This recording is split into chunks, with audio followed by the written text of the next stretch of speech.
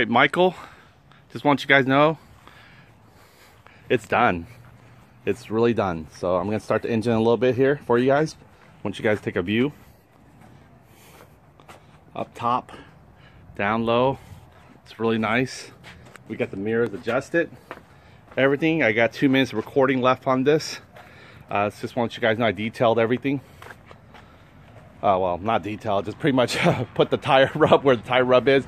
I sprayed some more of that little tire. So tomorrow all we gotta do is just check the oil and put the decompression tube. Okay, let's fire it up and see how it looks. You guys are coming over here to see the mirror on this side. There I am. You got my head, you got my arm, underarms. On this side here, same thing. See that? The mirrors are adjusted just fine. You got a cup holder here. Fancy cup holder. It says leveled there. Oh yeah, you can flip it any way you want to. So we can go back this way. There we go. We got the ram mount. That way it says level here. You can put the rubber band, the tie straps right here to hook everything on. Let's go and fire this guy up. Okay, hold down the brake lever, hit the start button. Fire purrs like a kid in one little quick push.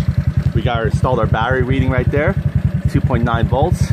We could charge our phone at the same time as a magnet charger. We can put it here in the ram mount. Bam. Okay, let's try out the headlights. This is the regular, it's gonna come on shortly. Bam, see? Never, oh, look at how bright that is already. You guys see that reflection? Crazy, and that's not even high beam yet. So that's pretty much our regular beam.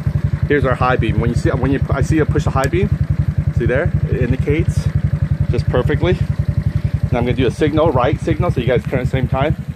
This is our high beam. Actually, the high beam looks actually a little lower, but it spreads out more. Okay, it's gonna end soon. Just want to share with you guys. There you go.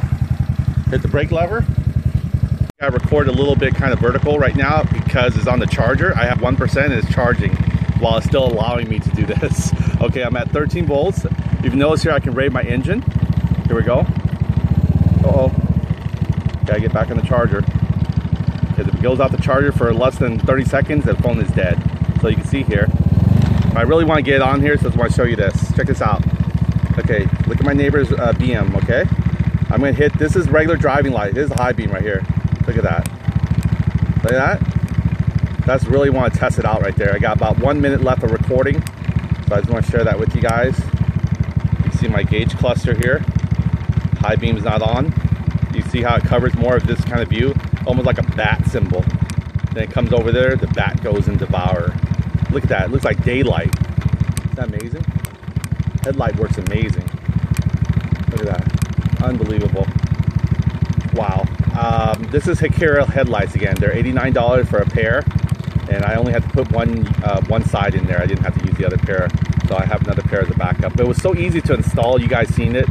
It was just the harness part.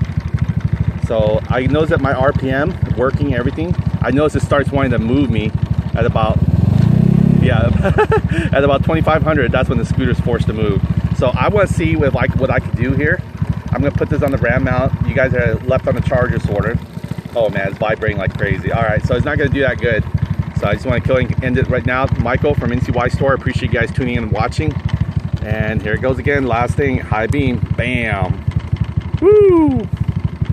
Switching back off.